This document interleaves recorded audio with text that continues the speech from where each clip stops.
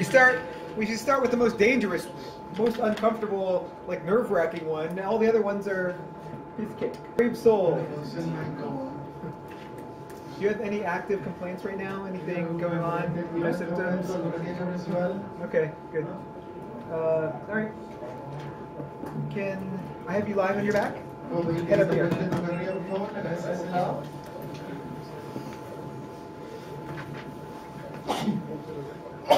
Bless you. What did you say yesterday? Health, money? Great. So let's just check. Solo vamos a chequear algo primero. The easiest cervical screen in the world. El monitoreo más simple de la columna cervical.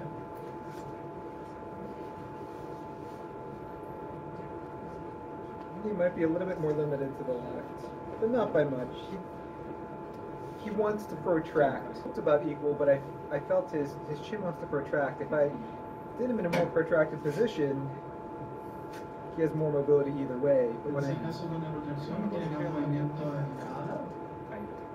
but here I feel like there's more resistance. Like if I just did that, he could go. That's what, and also, you know, even if I put him in neutral, he has a hard time getting the neutral. And then beyond, if he has a hard time getting neutral, he doesn't have the expected 10 degrees of upper cervical flexion.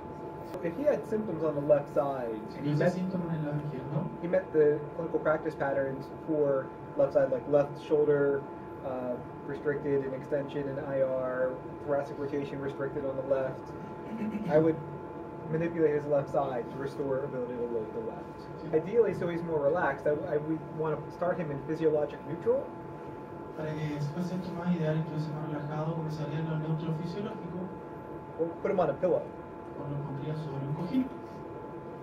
So there's lots of components to this. We'll go over them one by one. If my intention is to do a left cervical translatory thrust, I'm going to do a little pressing and guessing and feel for a restriction. Which group of 3 to 4 vertebrae feels stiffer? X-ray vision is telling me it's C5-6.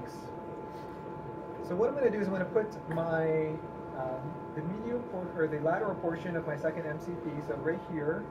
Lo que voy a hacer es colocar el borde radial de la metacapa falángica del índice.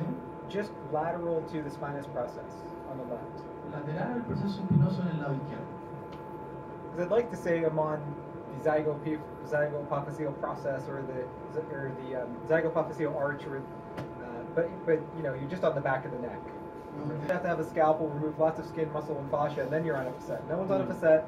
The easiest way to think about it is that I'm on the back of the neck, lateral to the spinous process. The assisting hand, the ulnar border of my assisting hand is just on the occiput. So I want to have the ability to take my fingertips all the way up and down the other side of the neck for a shear. And the assisting hand also is going to move opposing the manipulation hand. So if I move this one this way, this one is going to go this way. It's going to help the manipulation.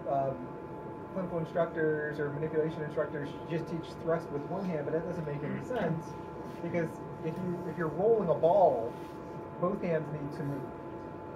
Plus, your non-dominant hand is always helped by your dominant hand, because both hands are always moving. I would suggest when you practice on your partner, regardless of whether they meet the patterns or not, you can check for that. Choose your dominant hand as the manipulation hand first. I do thumbs off, and that's a bit more comfortable. There's a lot of great manipulators out there that put the manipulating hand thumb on the mandible. And that's traditional, and I used to teach it that way, but I got punched so many times in the jaw that I stopped. Say thumbs off. And you really want to do thumbs off, because what everyone wants to do is this, and that does not feel comfortable, because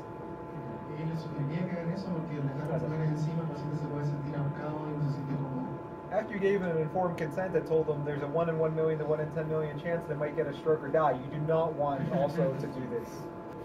So if I looked at other things, like if they had risk factors like high BMI and high blood pressure, and they're a smoker, those are kind of risk factors that might make me think maybe I don't want to do a cervical thrust manipulation. As an aside, even when someone is a chronic smoker, they've been shown in studies just not to recover from musculoskeletal complaints. Interestingly enough, even people in the middle of the study who actually quit smoking, even though it wasn't like fast enough for them to all of a sudden to be healthy again, they actually got better. Better in terms of cancer risk, but better in terms of their neck or back pain. I don't really know how to interpret that, but it's like if you have the willpower to quit smoking, maybe you're more compliant with your therapy. The first thing I'm going to do is a pre-manipulative hold. I'm going to put him in the position of manipulation and make sure he doesn't have any adverse symptoms.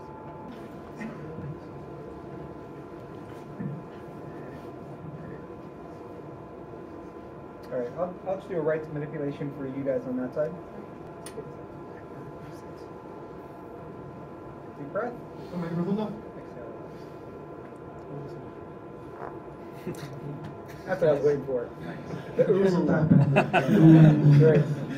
You know, another indication of manipulation is that it's awesome.